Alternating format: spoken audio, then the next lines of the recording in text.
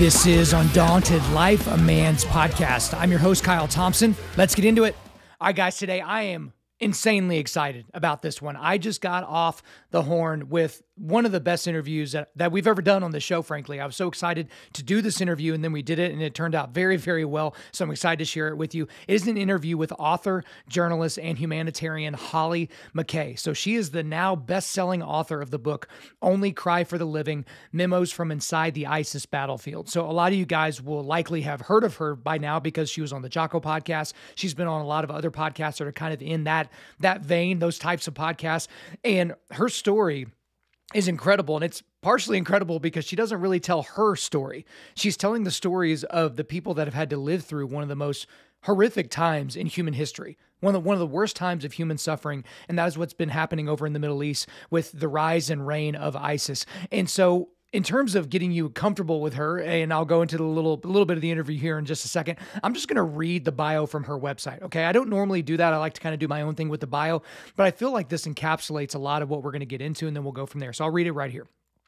Hollie S. McKay is a foreign policy expert and war crimes investigator. She was an investigative and international affairs war journalist for Fox News Digital for over 14 years, where she focused on warfare, terrorism, and crimes against humanity. Hollie has worked on the front lines of several major war zones and covered humanitarian and diplomatic crises in Iraq, Afghanistan, Pakistan, Syria, Iran, Turkey, Yemen, Saudi Arabia, Burma, Russia, Africa, Latin America, and other areas. Her globally spanned coverage in the form of thousands of print articles and essays has included exclusive and detailed interviews with numerous captured terrorists, as well as high-ranking government, military, and intelligence officials and leaders from all sides.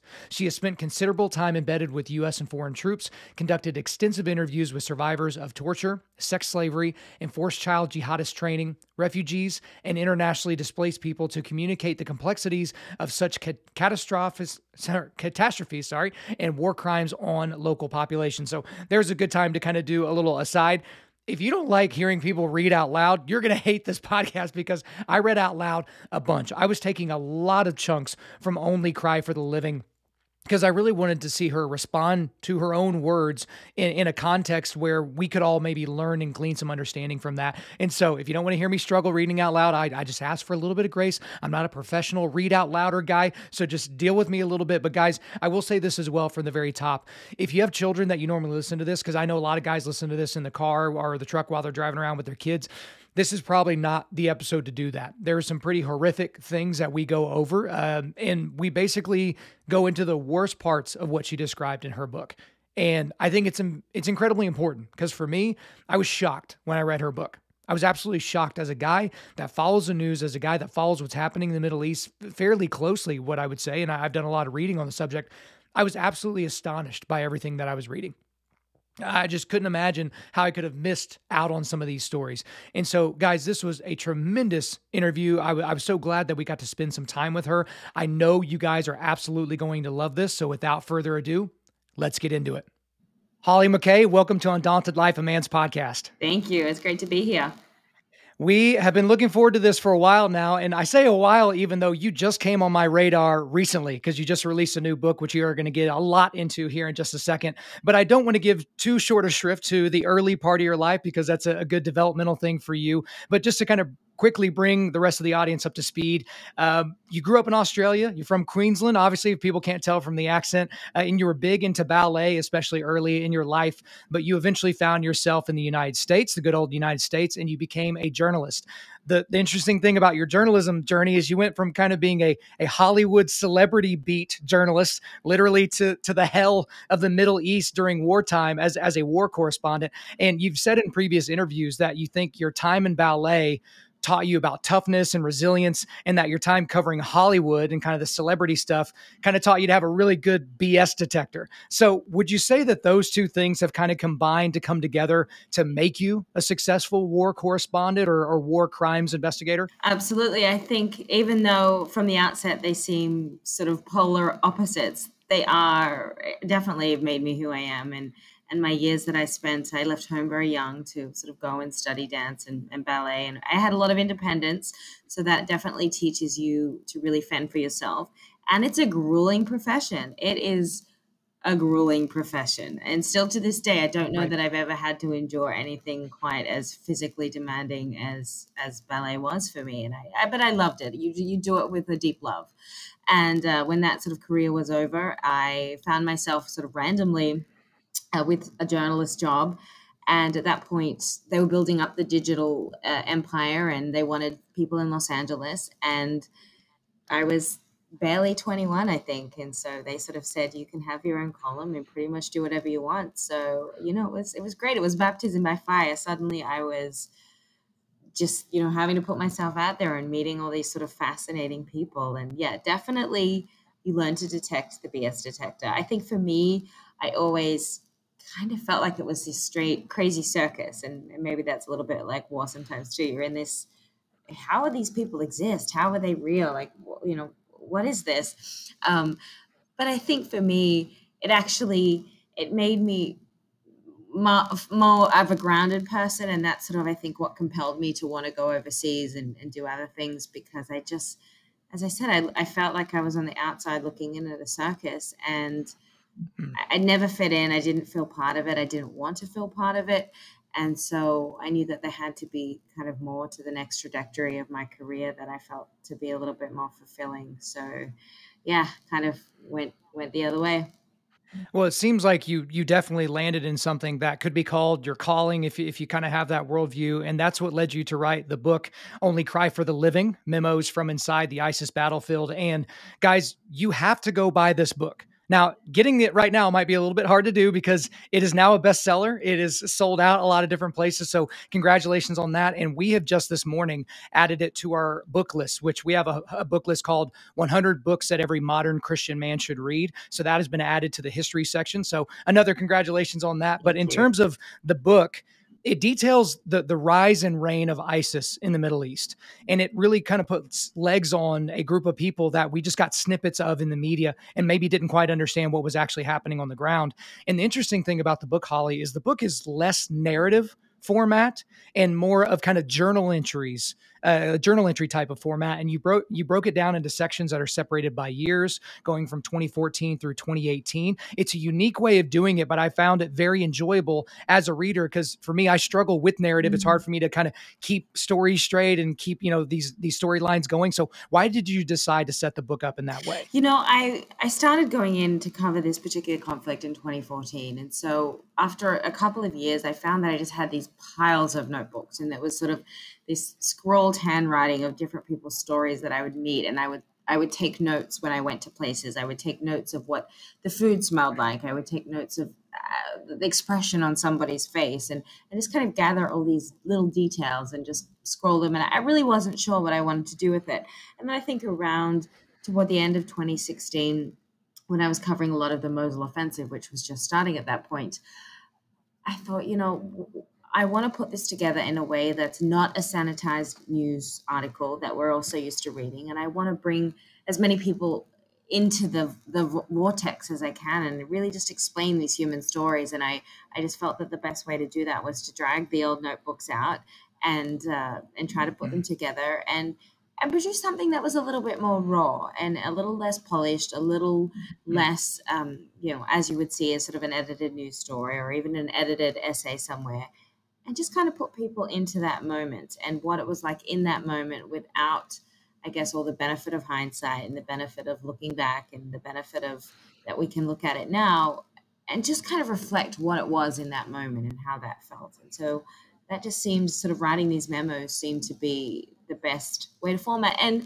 because there are a number of them, I know that everybody has something different they're looking for when they're reading a book. Some people are really interested in the military components. Some people are more interested in certain religious groups, certain different, components of these conflicts. So I thought in a memo style, you can, even though it is chronological, you can kind of go back and forth and read the things that speak to you, at least initially, and then hopefully fill in the gaps.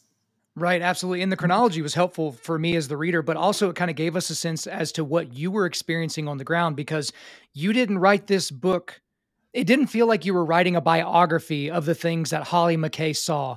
It was you trying to be a fly on the wall, which I don't know if that was the intention or not, but I felt like it allowed you to tell the stories in a more accurate way. The interesting thing about the book as well is that it is published on Jocko Willink's publishing company, Jocko Publishing, and another publisher as well. And he also wrote the foreword to your book. So he is, we're all big fans of him around here, and so is our audience. So I guess, what is the story of you getting connected with Jocko and kind of making a connection to get this book out there to us? So the book is done through Jocko Publishing and also D'Angelo Publications as well. And D'Angelo works a lot with Jocko in different things. And so this sort of seemed a good fit, and Jocko was interested in doing that under his umbrella as well. So it just kind of was fairly serendipitous, fairly smooth in that way. And obviously Jocko has his very strong military background, but he was interested in kind of being able to convey something that also showed the human side of these conflicts and really what atrocities happen on the ground. Yeah, and you certainly were able to do that. And at the end of the foreword, Jocko says this: "It is not a comfortable read. It is not a pleasant read. It is an important read, but don't just remember it, or don't just read it, remember it." And the thing for me is I can corroborate that don't just read it, remember it, because it's a sticky book in that these concepts and these people and these stories, they stick with you. And we'll get more into the specific stories here in a second, but these are not things that you can easily shake. I don't see how you could be a person that could read through the things that you've written down in this book and just go on about, ordering dinner or going and getting groceries or mowing the lawn. Like, these are ideas that stick with you. So I don't think you're going to have a problem with people remembering the book. And to get into the book a little bit, you obviously spent hundreds, if not thousands of hours interviewing terrorists and government officials and NGO representatives and victims, adults, children. You talked to so many people, but how concerned were you that the people you were talking to were potentially lying to you or exaggerating or maybe holding back from you? Is that kind of where you had to bring in your Hollywood BS detector a little bit? Sure. I think that's a natural extension of any journalist, is you need to be, fairly discerning when you give any sort of interview, especially in the Middle East. You have to sort of know how to get the right answers. And I think there's a little bit of a technique to that too. You have to build up a certain rapport, and sometimes you have to go back and readdress a question if you feel that you're not getting the correct answer. I always take a fairly conversational approach to my interviews. I'm not the person who's going to go in there and stick it to the man for a 60 minutes hit you piece. Right. I'm going in there to have a conversation with you and to understand how you think. So I think immediately there's a sense of people wanting to open up to that because, I'm not there to judge. I'm not there to give you my opinion. I'm giving you a chance to have your voice. And terrorists and other people, they want their voice heard just as much as anybody else. They want their perspective heard. And give someone a platform and trust me, there's a lot of ego out there that wants to talk. So for me, that was kind of the conversation that I took. And a lot of the information, you can't always know if it's going to be 100% right. And often, especially in a terrorist interview, I would then go and interview some of the guards or some of the prison officials or some of the, other people that were higher ranking in the intelligence to kind of get their sense on what he told me. They may say it's true. They may have their own spin on a situation. And I think at the end of the day, and what we miss so much in these conflicts, I think, is that the media really has a job to, sometimes it's the only way that the other side is going to understand the other side, because if nobody's talking to each other, then they don't really know how the person on the other side of that front line is thinking. So I think, true journalism to a degree should be that sort of communication vortex. And that should be a platform for people to be able to kind of get an understanding, whether you agree or you don't, but at least get an understanding of where that other enemy or where the other person is coming from. And I think that's kind of what I tried to do, with my work and with the book. Yeah, you were very professional, obviously, in your approach, and you don't want to accidentally propagandize, with some crazy story from a terrorist that maybe doesn't correspond with reality. So that's an important thing to get down as well. Now, as you read through the book, you describe being sad several times in the book. You don't spend a lot of time with your emotions, but you do kind of let that be part of the narrative that you give to the reader. But I don't recall any admission in the 400 plus pages of your book where you said that you were scared. Now, you're during this time and still you're a young Western female, I'm sitting here thinking, like, how is she not the next James Foley? And then a few pages later, you mentioned James Foley and what happened to him, kind of his unfortunate demise that he experienced in the Middle East. So I guess the simple question is, were you scared while you're there? Were you scared at any point? I don't want to say I wasn't scared, because I think you need to have a healthy sense of fear. And there were certainly moments of feeling a little on edge. But to be honest with you, I I feel very calm in those situations, and that's probably why I think it's a calling for me in some way to kind of be there and tell the stories, because I'm not the person to panic. I'm not the person to kind of lose my mind when things go crazy. I'm usually the calmest one in the room. So that for me, and I was always very accepting of my decision to be there. Whatever happened, I knew that it was a choice. I knew that I had made a choice, and I felt that that was really the only choice for me, but I never want to take away from the people that have to live through it. So I've struggled with this, is often people want to ask me about dangerous situations and being in, a bombing or being whatever. And I guess for me, I'm always hesitant to talk about it, because I think what I've experienced just pales in comparison to the people that live it day in and day out. And every single night they go to bed, they're shelling, and a sniper is pointing the gun at their house. And I just think, and they don't have the luxury of leaving.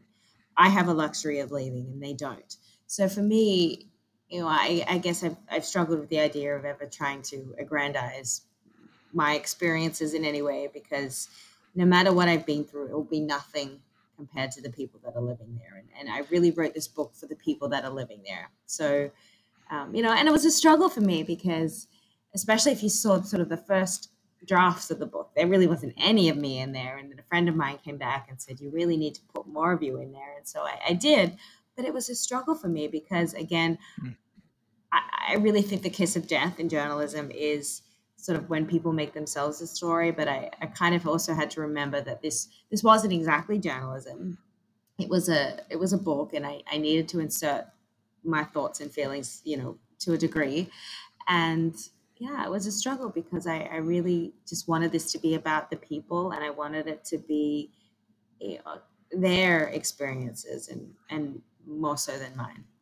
Well, I think you did that well, because when you would talk so casually about, oh, I'm going to sleep on this ratty couch by this window, but don't worry, like I can run down the hallway if things really popped off at any point. You brought us into the room with you. And I think that was something that's important for us as a reader, is some people don't have that wild of a creative imagination to where they can put themselves there, but you're helping us understand what it looks like, what it smelled like, what it felt like. It really gave us insight into your state of mind. And also in the book, you give us insight into the state of mind of the victims of these ISIS atrocities. And we're going to get into some actual quotes from the book now. But this one specifically is from the people of Mount Sinjar. And so we're going to go to the book here. Women were throwing their children from the mountains and then jumping themselves because it was a faster way to die, Khatun said, recalling the days after ISIS surrounded the foot of the mountain. Those who had nowhere to go but to the tops of the mountains slowly died from starvation and heat stroke, deserted by the saviors of the world and all its supposed modern technology. And so, guys, it's going to be more of that coming. So just warning, this is not all peaches and meadows at this point. But when you're hearing stories like that from people, how do you categorize that in your brain? Because these are not just unfortunate happenings. These are literal atrocities. This is a literal genocide. So how do you process when people are telling you these stories, even though you weren't there physically to see what was happening? I mean, it's a huge struggle. I'm someone who's a very much an empath, and I really try to identify with people's situations. And it's a struggle for me, because I felt very helpless. I felt there wasn't really anything that I could do, to comfort them or to make it better. But I guess for me, what I really had to reconcile with was that it wasn't my job to change a situation. I'm not a lawmaker. I'm not a policy person. I don't work for the government. And I had to take that weight off my shoulders and realize that it was simply my job to bring some awareness to it and to tell their story. And these are people who will never see justice for what was done to them. No one is ever really, they might execute a few jihadists, but nothing really is ever going to bring back their mother, or there's thousands still missing. So having their story told to a degree is a semblance of justice for them. At least they can then say, that people, that their story just wasn't completely, off the edges of the earth.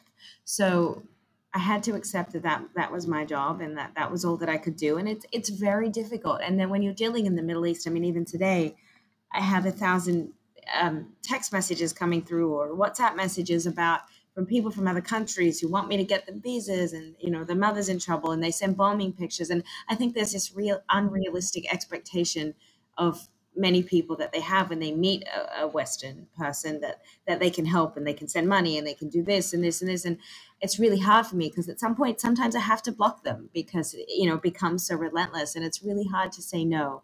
And they can't understand why you can't help them. And that's something I struggle with too. But, I have to compartmentalize and know that my life here is different to my life there. And there's only so much that I can do, and there's only so much I can take on. So, I have to, I guess, be kind to myself in that way too.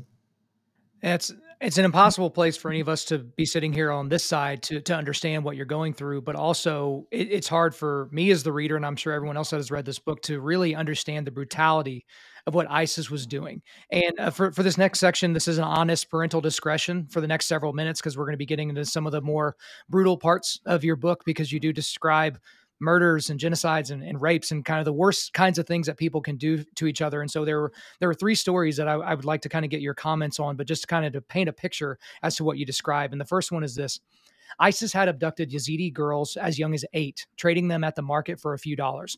I learned of one young mother who was pregnant at the time of the capture. She had given birth in a back room of her overlord's house, but was not permitted to feed her newborn son. The baby cried and cried, Khatun said flatly. The Muslim militant beheaded him. So let that sink in for a second and go to the second story. Differing accounts were a testament to the mistrust and fear that pervaded the city. Under ISIS control, Friday morning prayers were followed by mass executions in the public square. Sometimes people were locked in cages with ravenous wild animals. Sometimes they were blown up. Sometimes they were set on fire, and other times they were driven over by armored vehicles. And before this last one that I read, Holly, and then I'll kind of get to my question. When I was preparing this yesterday, I like to read my questions out loud, just to kind of get the marbles out of the mouth a little bit. And I couldn't get through this next section the first time I tried to read it. I had to go take a break. I had to go get something to eat, go walk around, and then come back, just because of how you described it and kind of what it did to you. And so I kind of had to do I think George W. Bush at his father's funeral, George H.W., he had read his speech, his eulogy over and over and over and over, just to kind of desensitize it a little bit in his brain. So I kind of feel like I had to do that just so I could get through that. But I'm going to go ahead and get into that section here. To illustrate their loss, Baba pulled out photographs of the dead. Some were children. Some had been deceased for days. Their gray, distended bodies decaying, their faces buried in the dust, insects nibbling their rotting flesh. Others had succumbed to heat exhaustion, the life sucked from their limp little structures. Look, Baba Chawish said to me monotonously, as if he were merely pointing out paintings in a gallery. They cooked the children. The rage he may have once felt bubbling in his gut was now stillborn. The incense had burned out. Baba Chawish seemed to understand there was no point in outwardly showing his anger. It would bring back the burned babies. Maybe someday he would forgive, but he would never forget. I counted 7 shriveled babies curled into fetal positions in the photographs. Tiny bodies still roasting beyond recognition on what appeared to have been a slate of tin shed. The silent tears wetting my cheeks had turned into guttural sobs I was powerless to control. I stared at the floor and sobbed. No one knew what to say. Those hushed seconds seemed to last forever. Perhaps it was unprofessional to cry so voraciously, but it was a flow I could not stop. I often scold myself for not having thicker skin. Of course, it is naive to think the world and all its children can be kept harbored from evil. But these babies, their broken bodies captured in full gorge of the sun, could have been saved. I am certain of that. And I was almost certain these graceful people would never see and even a little justice for what had been done to them. They knew it too. Finally, someone passed a tissue to wipe my tears. I glanced up through the glaze and saw the faces around me bereft of emotion. This is nothing. We don't react anymore, Umair said nonchalantly by way of explanation. There are far worse things that have happened. I realized then that the Yazidis were beyond the point of pain. Their grief had entered a place few in this world could ever comprehend. Their torment and desperation had dried up and dissolved. They had no emotion left to give. For them, there was no fog of war. Everything was reconstructed with precise attention to detail. The numbers of the missing and enslaved, and where they were exactly when their world stopped turning. Every abuse could be recited like a nebulous monologue, but without the theatrical cues and vocals. There was no need to dramatize what had happened to them. And so, Hollie, I guess my question is again, you describe sadness in the book. You describe being there. You describe these atrocities. This is the first time, at least in this book, where you describe where you could not control the emotion anymore, right? And those previous two quotes came in the book prior to the one that I just read, which is one of the most insanely grotesque things that I think could even be put on paper. Help me process all of that and help me process what was going on for you in that moment where you just couldn't control it any longer. I think at that point, it had been a couple of years that I had been covering it, and you hear awful stories and the sadness and sort of the loss of hope, and you take all those in, and then I think I remember that night when I got to Lalish to meet with Bobby Chowish, and he's telling me this stuff, and it really there was. I still remember it really vividly. The three men sitting on the floor, and I just looked at that picture, and it was a real turning point for me. I couldn't control it anymore. I couldn't keep my composure. I couldn't. I was just bawling, and it took me a minute, and I looked up, and there was, nobody else was crying. Nobody else was kind of even flinching. And I thought it was really the first time in my life that I had seen such sort of expressionless. And I realized it was just that this had just become a place for these people that I couldn't even begin to understand, that any tears, any kind of emotion or anger, that just didn't matter to them. They weren't even able to produce that anymore because they were just so taken into sort of another parallel universe of kind of a pain and almost a self-protective mechanism, I'm sure. And that was just the first time I could really see that. And I felt terrible that I was the one falling apart when it was them and their families who were experiencing these atrocities, and yet they were sort of the ones comforting me. And I think that's a little bit of a disjointed ideal because you are from Australia, but you're now a U.S. citizen as well, and so you're very much a woman of the West. But there is kind of an importance to this story about America and the importance of America to people in the Middle East. And so I'll read another short quote here from the book. Imagine if America didn't exist, said accountant Kurdu Amin Aga, whose home was outfitted with Israeli, American, and Kurdish flags, and who wears a U.S. Army t-shirt and a Navy SEAL watch. Without America, the world would be run by China or Iran. With dewy eyes, he turned to me in earnest. America represents freedom, he stressed. Our dream is to be eternally allied to America. And so I read a quote like that being a very patriotic American, and I'm like, okay, that gets me excited that these people over there understand the American dream and freedom. But it kind of seems like we're currently in a political climate where Americans are being taught to hate America for her past sins and some of the horrible things that have been propagated in the name of America.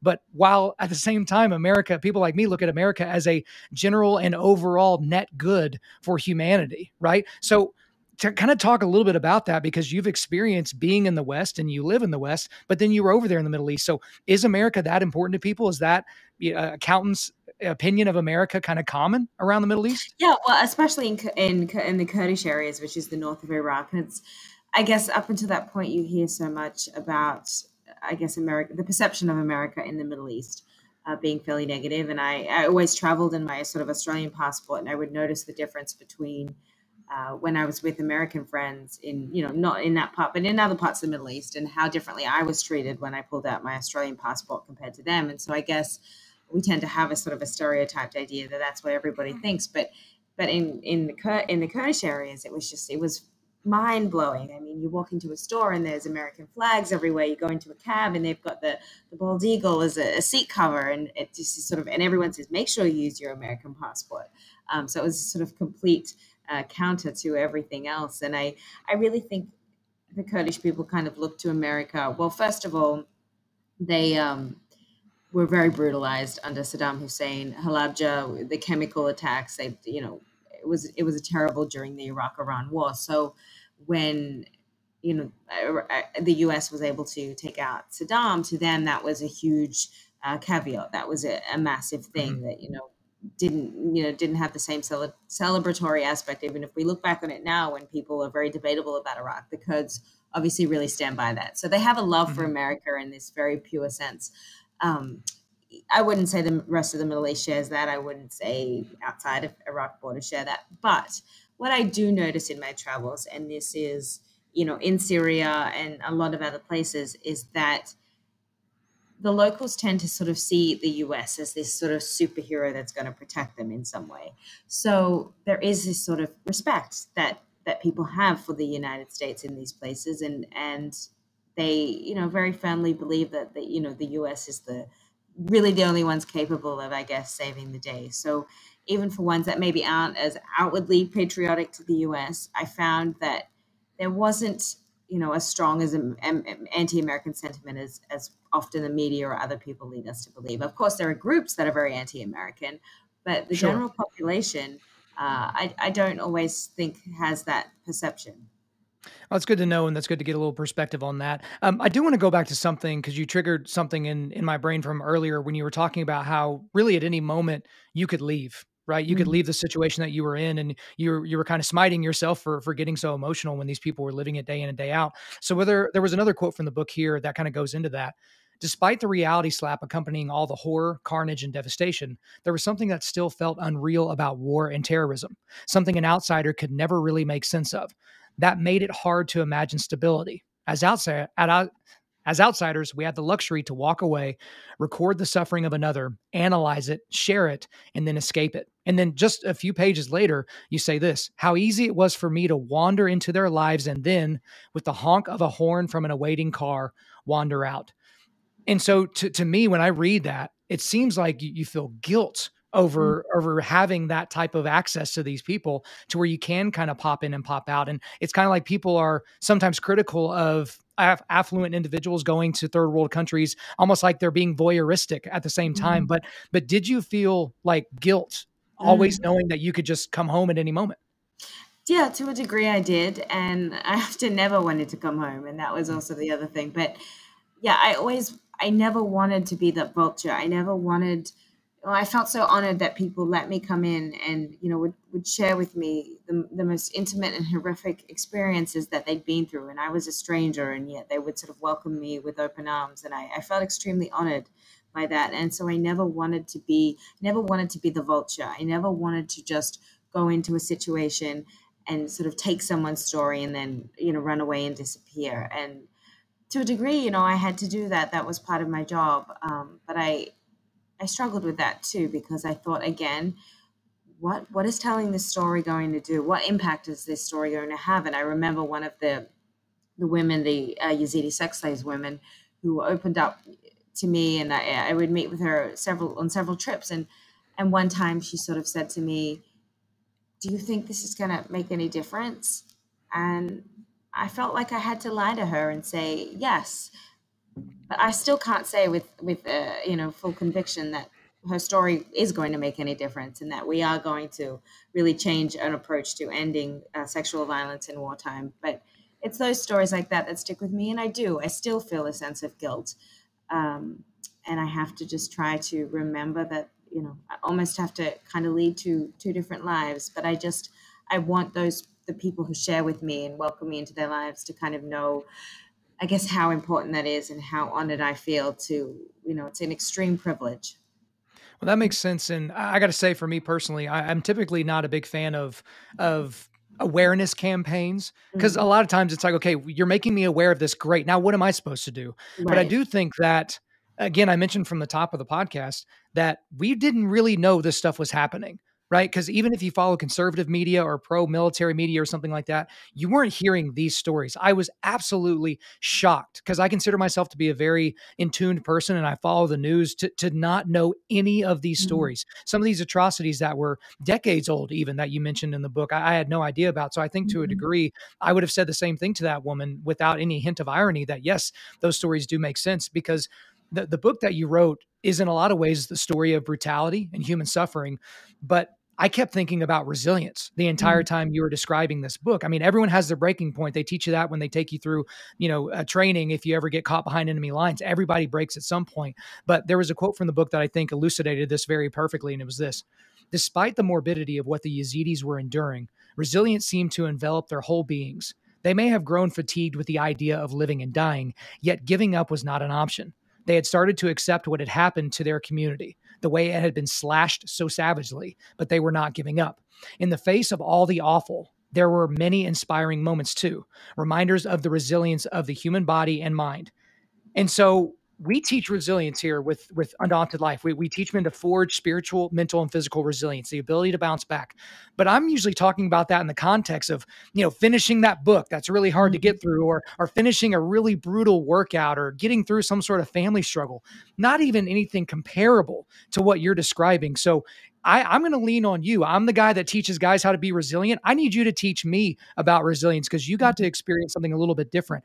How can you imagine that these people were able to be so resilient considering what they were going through? And this is actually a topic that I'm going to probably be exploring in my next book and go a lot more deeper into sort of that psychology of survival and resilience in these particular situations. But, it's baffling to me because you just meet these people and maybe it's multiple times in their lives that they've had to flee their home. Maybe they fled during the Iran-Iraq war. Maybe they fled again after the 2003 invasion. And then they fled again when ISIS came. And so, how you just be able to pick back up and start back over again. And there's always this sense of distrust, I think, that people often have. It's how do you know that you're going to start again and that someone's not going to come and rip that away from you again? And I just think it's almost a sad acceptance that a lot of people have had to have or to forge within themselves, that this is just their life and this is the geopolitics of their life, but it doesn't stop them from wanting to rebuild. And I think there are those basic core human instincts that we all have, and that is to basically to survive and to care for our family and to fight for what we believe in. And I see that in people, and I see just that resilience of the human spirit, and I see the depth of what they're sort of willing to endure. And it's baffling to me because most of us here obviously could never imagine what that kind of life would have to be like. But for them, sadly enough, it's often the only life that they know. And it's a certain acceptance to their situation and to know that the only way they can really get through it is to get through it. These are people that aren't trained in any, special craft to forge that resilience. It's a simple knowing of this is the only choice I have. The choice is just to do it. And to me, that is it's a remarkable thing.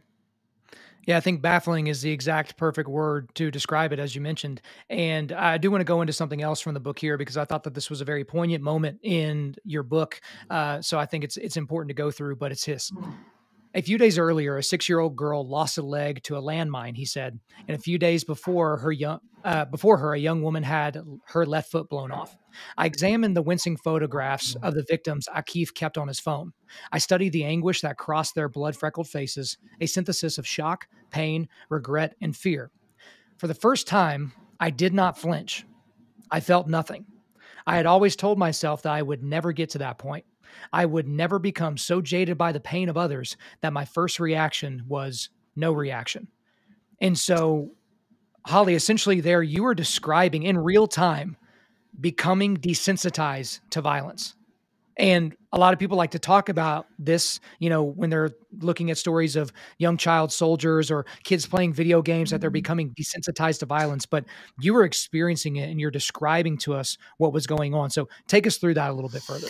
I think once you sort of start to see the same kind of deep sadness over and over again, and people are sort of all sharing the same stories. And in fact, one of the guys sort of said to me, why are you asking these questions? We all have the same story. And that was just this sort of story of extreme loss and pain and unknowing.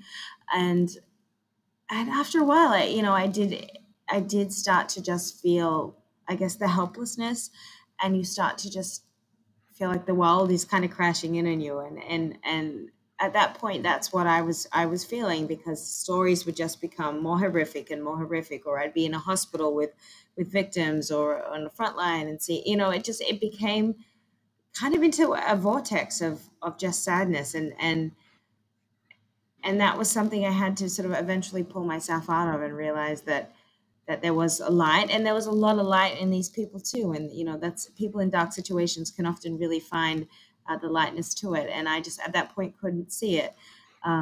So yeah, I had to really struggle with that. And then I think in that particular trip, I was able to bounce back really fairly quickly. And because I always promised myself that I would never get to that point in that way. And I think I was able to pretty much bounce back. It wasn't really until the summer of 2018, I was working in Africa and I was interviewing a remarkable woman, and she had babies out of rape, and it was just atrocities. And I remember feeling, I'm sitting there with my notebook, and I didn't have that sort of same familiar vault of, empathy, I think, that I've always had since I was a child. And I just thought, you need to take a break from this. Like, this isn't a normal reaction. And yeah, that's a struggle for me. So even when I'm crying or I'm upset about something that's happened in conflict, that feels pretty healthy to me. It's just the times that I really don't feel that, or I feel that I can't connect or something on that level, that I know it's time to take a break. Well, I was going to ask you, and I'm glad you mentioned that you did bounce back fairly quickly, because I was going to ask you, did you bounce back? Do you feel like you kind of bounced back from that? Because a lot of these things are going to permeate a lot of different areas of your life. It's not just what you're experiencing in that moment. And so that's why, as I was reading your book, I was still trying to read through the lines as to, okay, why are you bringing up this story? Because this doesn't maybe fit with what I've read in the past, 15 or 20 pages. And so at Undaunted.Life, we exist to equip men to push back darkness. That's why we're here. And we do that, like I said earlier, by providing content that helps men forge spiritual, mental, and physical resilience. So it's safe to say, from my perspective, that you saw the absolute worst parts about masculinity in your time overseas. And I'm assuming you also saw the works of good men pushing back against the darkness that I described as well. So I just want to read this short story from the book while you were interacting with some Yazidi women and girls after they had been freed from sex slavery. So back to the book here. Through the gap in the door flag, I noticed that scores of men and boys had lined up outside, maintaining a respectful distance from the distraught women, but with curiosity etched into their faces. They clearly wanted to be involved somehow, to be part of the healing process, to remind us that men weren't the enemy. Bad men were the enemy. These were the fathers and brothers and sons, the nephews and neighbors. Just as the ladies in their lives were wounded, they too were hurting over what had happened. These were the men and boys who longed to protect their female counterparts, but when ISIS came, their innate duty was torn from them. In those lurid days under attack, they had been rendered helpless. That would be something they would carry for the rest of their lives. So my question to you, Hollie, is what are your views on masculinity in light of everything that you've seen with your own eyes while you were overseas? Right. So, I'm a big believer in, and I think this is something that gets overlooked a lot, especially in the Middle East. And there's this incredible and amazing push that there has been in recent years on the education of girls, and helping girls to kind of go to school and be have that forge of independence. And I think it's really great. But I think what's lost a lot in the shuffle is boys as well. And I found that a lot of these young boys, especially when ISIS came, and if the father was out fighting or the father was killed or injured, then you had these 8-year-olds who were suddenly the breadwinners of the house, and they were out haggling on the street, and they're never going to go back to school. They're never going to see, much of a better life, than probably spend the next 30 years of their lives haggling in the street also. So to me, I think what's been lost a lot is sort of the education of boys. And I also think if we really want to change a lot of the, say, sexual violence or domestic violence in the Middle East, which is very prominent, a lot of the change has to come from, we have to empower and educate, and from a young age, help men to, or boys to, want to protect their wives and protect their mothers and their sisters and their daughters, and kind of see that as the empowering thing, as opposed to resorting to violence or any other things that are really common in that particular part of the world. So I'm a really big believer that I think the boys and their education and that kind of empowerment is lost a little bit. And I think it's so important in these, I guess, more patriarchal societies, that if you want to instill real change, as crucial that is for girls to really make a huge dent, within the next 10 to 20 years on the way that these things are viewed, you've really got to focus on the boys. And that is kind of a reality that in the West, often, do-gooders and people that have great intentions always don't want to reckon with. I certainly agree with that. We get questions all the time about how to raise sons and what do we do? We're fighting against what's being taught maybe in public schools or maybe what's being taught in certain churches. And that's again, one of the main reasons why we're here is because these boys will become men. And if they're learning these lessons at such a young age, it will affect them as they go through. And a lot of it has to do with worldview, which kind of leads to the next side of what I want to talk about, which is, while you were in the Middle East, you were surrounded by people from a plethora of different worldviews. I mean, Christians, Muslims, Yazidis. Sure, there were some atheists here or there, or maybe most of them were atheists, and Satanists. People like ISIS. I can't imagine that those people had a realistic worldview behind what they were doing. But I'm sure that you would say that you saw the best and worst from people out of all those groups. But I wanted to know mainly how all these interactions affected your personal faith. And so a quote from the book is this: on July 26th, ISIS assailants had attacked churchgoers in the sleepy town of Normandy in the north of France. They stormed the 16th century church of Saint Etienne du Rouvray and slit the throat of 85-year-old priest Jacques Hamel in broad morning light. I found myself deeply impacted by the priest's death. It kept me awake for nights on end as I envisioned his pain, his fear, his bravery. It had triggered something in me, a staunch defensiveness to protect my Christian roots, even though I had not considered myself religious or practicing in a theological sense.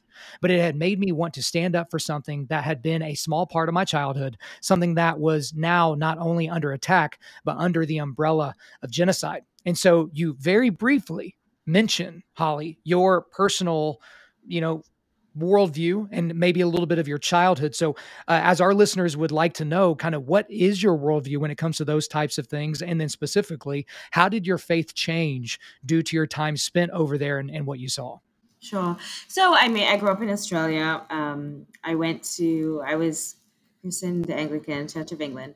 And, as a child, I went to Sunday school and I was a little bit rebellious, I guess you could say, a bit wild. And so I ended up, not wanting to wake up on a Sunday morning anymore. So, but I always, it was always something I carried with me, but never practiced it, never really, it wasn't sort of part of my life, and especially in my 20s. But I think there's something about Iraq, I guess, specifically in sort of this idea of a cradle of civilization. It's very hard to describe. There's a sense of intuition that I have when I'm there that I don't have anywhere else in the world, or that I don't have here. There's just this, you feel the weight of the beginning of time. It's just something very, the second I get off a plane, there's just something very out of this world about it. And my sense of intuition, it saves my life. My intuition saves my life. And I wish I had that intuition, everywhere I am, but there's just something about being in Iraq and being in that war zone that I can't describe it. And for me, it was always very overwhelming that there was always sort of something that I could never put my finger on. And then a lot of the work that I was doing as well, on top of that, was with a lot of the Christian communities, which have obviously been really persecuted over time there. So I think pre-2003, there was something like 2 million Christians in Iraq. And that really has gone down to probably somewhere between 100,000 and 200,000 now. And a lot of them don't want to be there. Many have fled. Many will never go back. And life for the ones that are there that I talk to every day, it's really tough. It's really difficult. And I felt saddened by that. I felt saddened by sort of these people not being able to be free in their land. And as one of my good friends who's a priest in a church just outside of Mosul always says, we're the original people here, and now, nobody's protecting us. We don't have the government protecting us. We have militias that are manning our checkpoints. And I just felt kind of sad for them in the sense that they were being persecuted on nothing but their faith. And that's something I really wanted to highlight in the book as well, is the trials and tribulations that the community has gone through. And again, their resilience for the ones that are still there and still trying to stick it out. Well, Hollie, it's interesting that you bring this up, and I don't exactly know what to do with this information, but you talked about intuition, about how you had some different feeling while you were over there. I've listened to a lot of folks like Nabil Qureshi, and there's some church planners in like Iran and different places. And these people talk about how there's this constant difference about how people in those areas come to faith in Jesus. And it's not usually the hellfire and brimstone, pastor like you would see maybe in Missouri and over here in the United States, or someone that's on tour in Australia. It's God is working through dreams. He's working through feelings. He's working through such a different thing. And so I don't know actually what to do with that, because when you say the word intuition, it seems like it fits into that category. But so you're saying, so I guess just to even go a little bit further, because I'm just trying to understand. So when you come back home, it's not just a feeling of coming back home. Does it feel like almost like something's been unplugged a little bit? I just feel like almost, I feel like when I'm in Iraq or in Syria in these wars, I feel very protected. It's a strange feeling, and I feel, I guess that I'm maybe more in tune with myself in those situations than just day to day life, and maybe that's just because of the surroundings, and you're sort of in this chamber where a lot of the external things that we worry about in our daily lives here, I don't worry about when I'm there. You're sort of focused on survival. But I always felt, incredibly protected. And I'll give you a couple of examples of that. I remember one particular situation where I really wanted to, go to Talifer, and I was begging everybody that, whoever came by, I wanted to go. And for weeks, and everyone said it was too dangerous and the road was too dangerous and I shouldn't go. And then eventually a car came to the house I was at and said, well, we're going to Talifer if you want to come. And, I had all my bags and I was ready to go, and I'd been bugging everyone about it, and I just didn't go. I just looked at it and I thought, I'm not going to do this now. I don't know why. And I was beating myself up, and I felt really like, what are you doing? You're being weak, kind of thing. Anyway, that car ended up being ambushed, and nobody ever saw those people again. So, in a strange way, I felt extremely protected. And also, in another case, and I write about a little bit in the book, was I just sort of these reoccurring nightmares in my book. And I guess that was from being in that vortex of sadness. And in the dreams, I kept having these horrific and very real dreams of my mother dying, and my sister telling me, and it just, this being overwhelmed with grief.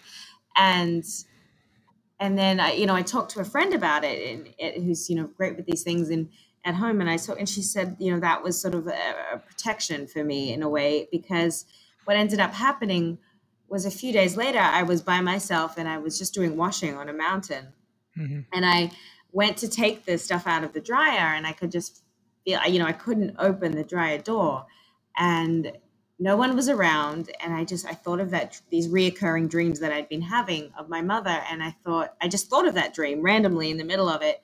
And as I kind of went to pull the stuff out, I used the back of my hand, and it ended up getting blown completely black.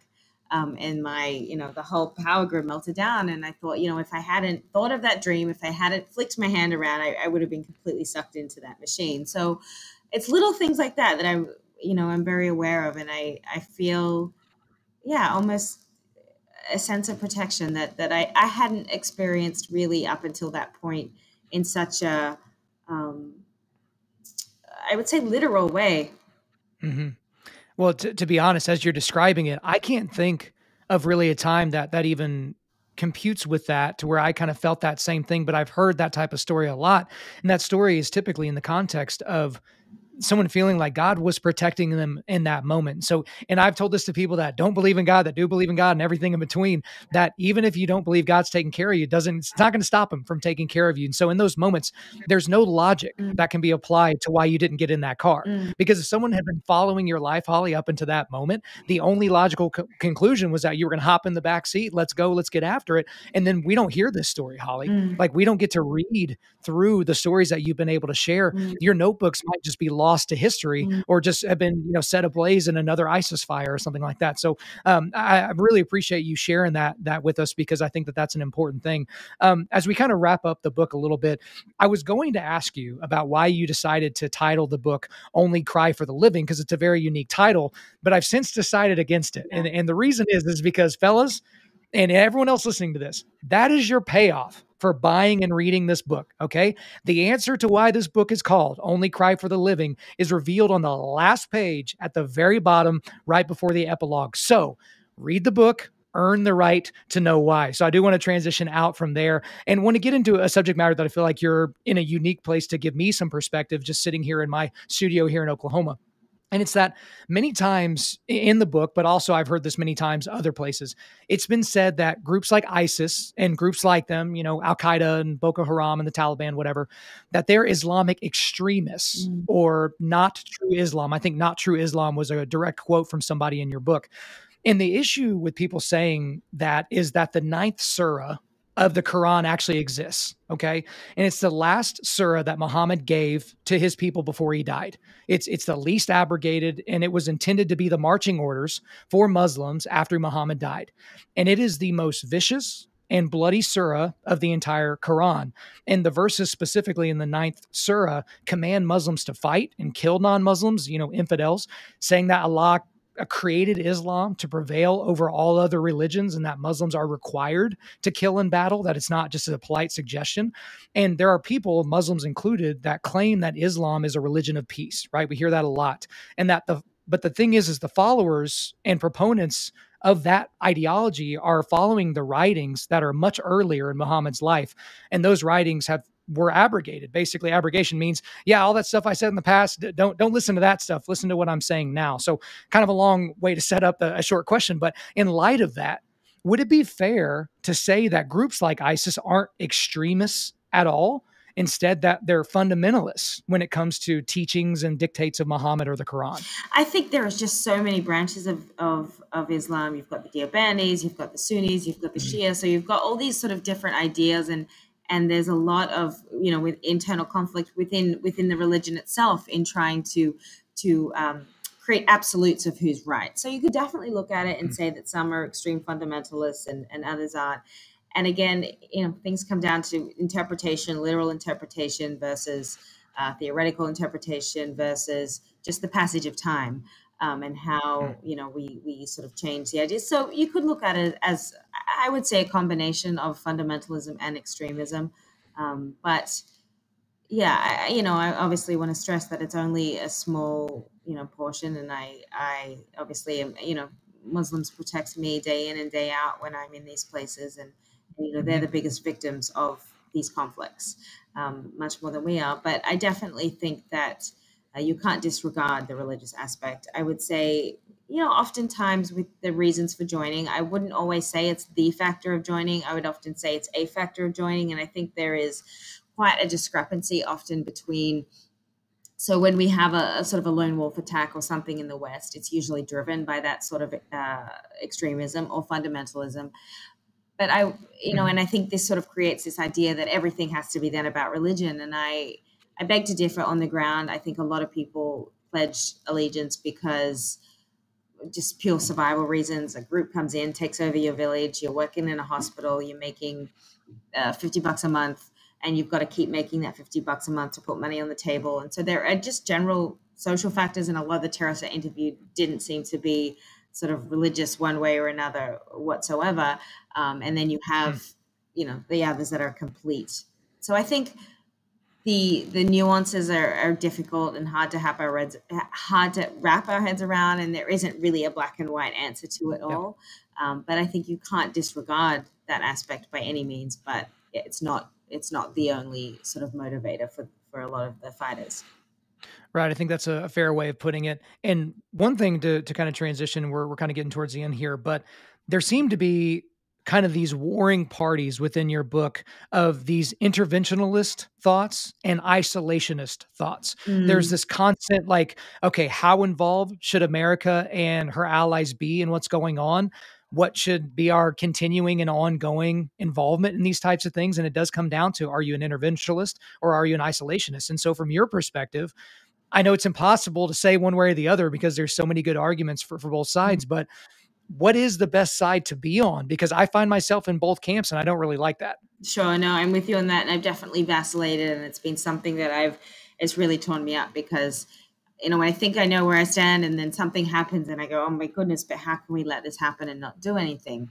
So it's definitely something that I struggle with.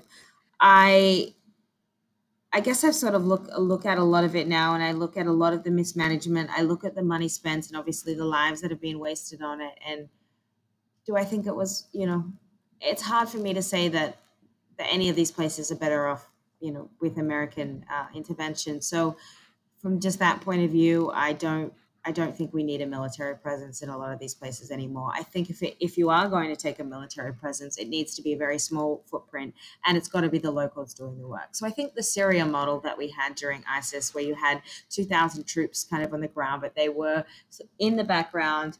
It was the Syrians that were doing the fighting. The US was there to sort of do the advise and assist and really act as a very, what I think to be effective deterrent. So the people that were there knew the U.S. was there, even if they never saw any of the soldiers, and they knew that while the U.S. was there, they weren't going to have to deal with the Assad regime coming in, or the Russians coming in, or the Turks coming in. And so I think that there was a relief for them in that respect. That would be a potential model in other places going forward. Do I think these sort of sweeping military presence are effective? I think we can look at the last 20 years and probably all come to a conclusion that probably isn't going to work going forward. But I do think that there is, we do have USAID, we have NGOs. I mean, for a small portion that could be removed from a DoD budget, instead of, having soldiers sort of try to do these hearts and minds projects, how can that money be a little bit more reorientated to have the locals doing that, or kind of take the military component out of that, so that you can offer some assistance to people? Because obviously we want to see these, protect these people to a degree, but I don't know that the sweeping military presence is the answer anymore. And I think that, we can definitely look at the ramifications of that to see. And I think there's this argument that people give, well, the U.S. only wants to be involved in something when it impacts the U.S. And I think the U.S. should only be involved in something that impacts the U.S. And it's very hard because just so much of the world has problems, and it's heartbreaking. And again, I do think that the U.S. can lead the way in terms of humanitarian efforts and empowering NGOs to kind of get the access and help. But as far as military goes, we can't just expect to send our very good men and women out there to fight something that isn't going to have a clear goal, or a goal that's of interest to the American people. I appreciate your perspective on that, because again, as an American, it's hard for me to know what to do, because I want to support the troops, but that's not always kind of a unilateral way of thinking. But I promised myself that if we had some time, that we would get to two of my favorite groups that you described in this book. And I don't want to give you too small of a time to describe that, but I do want to kind of at least give a primer to our audience. And that's the Black Devils and the Sun Ladies. Okay. And I was absolutely enamored with the story of these two people groups. So give our listeners a little bit of a primer as to who the Black Devils are and who the Sun Ladies are, and what your experience was with them. So the Sun Ladies, I first encountered them, it was the beginning, was that end of 2015, beginning of 2016. And so a friend had sort of made an offhand comment, well, there are these Yazidi women who've just formed their own fighting unit, if you want to go meet them. And I thought, oh my goodness, this is amazing. So I drove up to Duhok to kind of go to their base. And there were all these Yazidi women who, many of them still had their family members missing. Many of them had their sisters, their mothers, all taken by ISIS. Many of them had been held as sex slaves themselves and had been rescued or escaped. And they wanted to create their own fighting unit ahead of the liberation of Sinjar, which is their ancestral homeland, where most of the Yazidis tend to live on the mountain or in the villages around the mountain. And they wanted to be part of that liberation. And that was a deeply personal issue for them. And so there was one woman by the name of Captain Khatun, and she had no military experience. She was an opera singer, and she just kind of begged and begged to Peshmerga, which is the Kurdish militia, begged and begged to, get the resources to open her own kind of wing. And immediately, dozens of girls ended up signing up, and they got training and learned how to use weapons, and really, went to the front line and to be part of that. And that was a deeply cathartic experience, I think, for them. It was obviously, there was a part of that wanted to be able to fight back, but it was really a sense of dignity for them. And one of them said that was a model she wanted to use for other groups of persecuted women around the world to empower and to, if their women were going to be freed from a city, they wanted to be on the front lines and in doing that. So yeah, they were just incredible. And often in many of my trips, I'd go back to see them. And the last time I saw them, there were just thousands of women wanting to volunteer. And it was remarkable. It's incredible. And then you had the Black Devils. So give us a little bit of an idea as to those guys. Yeah, the Black Devils were a really cool sort of special forces group. And they were based in Telescoff when I met them, which was a Christian town that had been taken by ISIS, and they'd just taken it back, but the town was obviously empty and it was still very dirty with landmines. And so they'd just taken over a couple of the houses as kind of a base for them. And that was a very heated front line at that time. But they were really remarkable. They were kind of the group that would be called upon for urgent missions, and they were holding this town, and every night we're out there fighting back, and I had a great time with them, and they took me around and they showed me all the different places, and then just the funny little things that we learned, all the code words that we used in the fight with ISIS, and they had special names for things, and one of them would put up go out to the battlefield and put up the Peshmerga flag, and then the next day you'd sort of wake up and the ISIS flag would be put instead of the Peshmerga. So they were back and forth, kind of very symbolic debate, but they were really extraordinary, and they'd sort of just given up as many of the soldiers had given up their entire lives to be part of this specialized unit. And they were often on a front line 16 hours a day. Maybe they'd sleep for 3 and 4. Maybe they'd get 2 days off every couple of weeks. But really, that was their life. And you often found that there were fathers and sons. And it was a multi-generational group. And it was just something I really wanted to highlight was the work that they were doing in the fight. I feel like you could have literally written a book on each one of those two groups. And maybe one day, if we can convince you to keep going back over there, we'll actually get that book. But we are going to start to bring the podcast to a close here. And I do want to ask really this last question, because it's fairly seminal to the work that you did. You broke up your entries in this book several dozen times throughout the book to ask this simple question, which is, what is war? And there were so many different responses. Some of them were, what is war? It is turning the only thing no terrorist can take, or it is turning to the only thing no terrorist can take, faith. What is war? With the Iraqis, there was never a discussion of medals of honor. Only endless videos and photos of soldiers killing ISIS and dragging the dead bodies into the backs of pickup trucks or capturing them alive and letting them sob like helpless children begging to be spared. That was their medal of honor. And another one here, what is war? War does not rest until the dead are dead and the living are like the dead. So, last question of the day, Hollie McKay, what is war? I think war is the epitome together of the best and the worst of humankind. I think that is a great and powerful place to put it. I don't think there is another way to say that, but we really appreciate you letting us go into all of these subject matters. I know it's hard to keep going back over these stories that you've lived, but it's important for people like me. It's important for our listeners to get a deeper sense of what you went through. But that is all for me. Is there anything else you want to get off your chest? No, thank you for having me and for highlighting these people's stories. And I think it's an honor to be able to share it, and I just hope that it gives people a deeper sense of the impacts of war in both the lightness and the dark.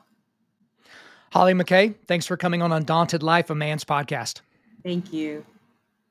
There you go, guys. I tried to tell you, this was an amazing conversation. I hope you enjoyed that conversation as much as I did. I mean, I was overwhelmed throughout that conversation, and I was overwhelmed most of the time while I was reading that book. So I'm glad we were able to get her on to talk a little bit more about that. I'm sure we'll have her on at some point in the future as well to talk about some other projects of hers. But before we let you guys go, we are going to do a quick resilience boost. As you know by now, we are a men's ministry, and our mission is cultivating manly resilience. And specifically, we do that by providing you content like this podcast that helps you forge spiritual, mental, and physical toughness. So I'm going to go through the links that we have for you today. I've got a link to Hollie McKay's website, so you can get a lot of information about her there. Then I've also got a link to the book. So I've got it on Amazon and D'Angelo Publishing. Because here's the thing.